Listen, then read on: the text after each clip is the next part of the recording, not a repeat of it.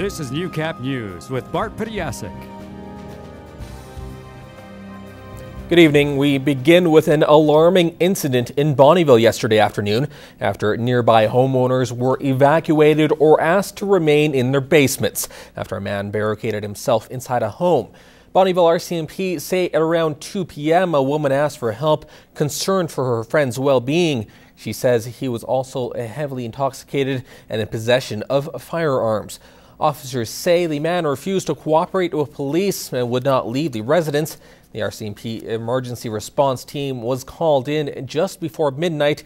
They arrested the man. No one was injured. Local residents will see a slight increase in their water and sewer utility bills this year. Alan Kafer, Director of Public Works, says the increase is part of a 3-year plan presented back in December of 2012. Effective January 1st of 2015, the third year of the approved rate schedules kicks in. Residential areas will see a $1.60 increase compared to 2014, while those who use larger meters will pay nearly $4 or more. All residences will have a 5/8 water meter, which is the smallest one, depending on how much water you use. So typically commercial, industrial will have the bigger meters because they use a larger volume of water. As for next year, Kafer says they have plans of doing a revision, but are not sure what the increase will be or if there will be any at all. Potentially there could be, as we continue to look for efficiencies within the system. We're certainly going to have a look at the bylaw again sometime this year. Water and sewer utility bills are spent every second month based on usage.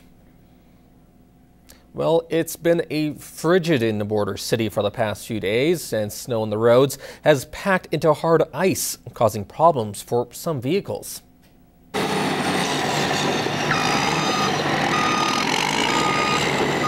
City crews were blading the southeast corner of the city this afternoon, clearing away snow and leaving the roads smooth and slick. Director of Public Works Alan Kafer says sanding crews have been out all weekend, but the cold weather creates a challenge.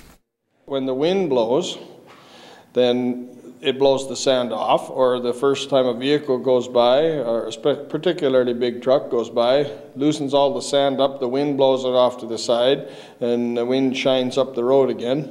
These slippery roads mean drivers will need to take their time when stopping.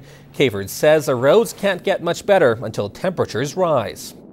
We really need some help from Mother Nature. We're out there putting the stuff on and trying to make it as safe as we can for everyone. The cold is expected to stick around for the rest of the week with highs in the -20 range. Crews will do their best. We'll stay out there as long as we don't have equipment problems due to the cold. We'll keep doing what we do until it gets better.